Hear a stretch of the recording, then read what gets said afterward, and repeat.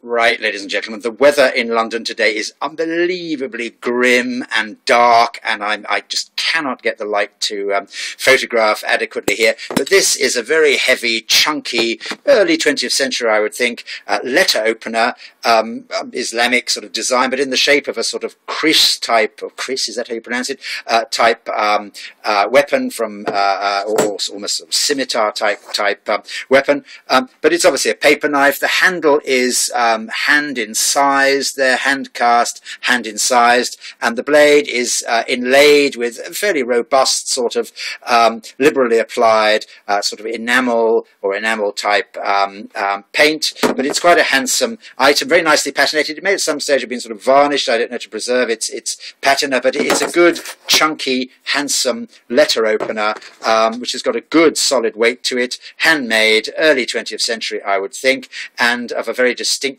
shape which would adorn any writing desk. But please ignore the awful dark, blurry photography. It really is quite sort of crisply detailed in reality and is a handsome item. Thanks very much indeed. Bye.